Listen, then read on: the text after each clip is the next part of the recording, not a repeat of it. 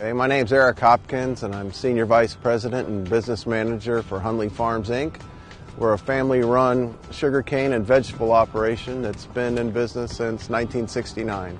Some of the big issues I feel that are facing us, especially in the Glades, one, that faces everyone in the state of Florida is labor. We just need access to a reliable workforce in order to pick our vegetables and to help us with our operation. But, one of the other issues we face here, especially in the Everglades agricultural area, is loss of land, to water management districts or eminent domain or other issues that, people feel that for environmental issues they need to take some of this land back and flood it and turn it back into the Everglades, and that's a real concern. To run a successful farming operation, you have to be willing to delegate some of the responsibilities, and we don't have time to monitor all the different labor issues and what's going on in Tallahassee and what's going on in Washington.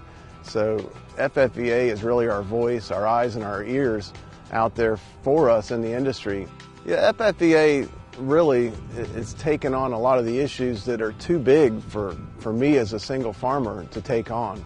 They're representing all of us together and have the proper resources to monitor what's going on and to speak on our behalf or to keep us informed. And at times we have to speak on our own behalf. But without FFVA out there keeping us aware of possible changes that would be bad for us or good for us, we don't necessarily know. I don't have the time to spend in Tallahassee or in courtrooms and everything. It's hard enough to grow a crop and sell the crop and produce the food that we need. It's almost impossible to do everything. So FFVA fills a lot of those gaps on the regulatory side and all that really helps us a lot. There's definitely benefits for anyone that joins. I mean, we have issues come up in our office all the time where we'll pick up the phone and call FFVA and ask them for advice on a labor issue or something else and what's the proper way to handle this. And if they don't know, they'll find out the answer for us. And so it's like having a whole team of experts and to do things the proper way. Well, it's really important, to have that voice, not only countywide, statewide, but, nationally.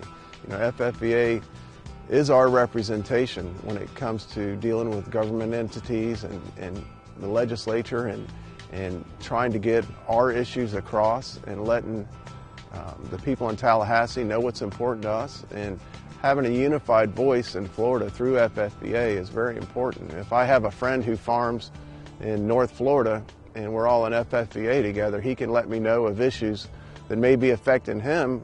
They're not affecting me yet, but they may eventually. So if we can support each other overall in agriculture, I think it benefits us. Protect. Lead. Serve. Represent. Inform. Grow.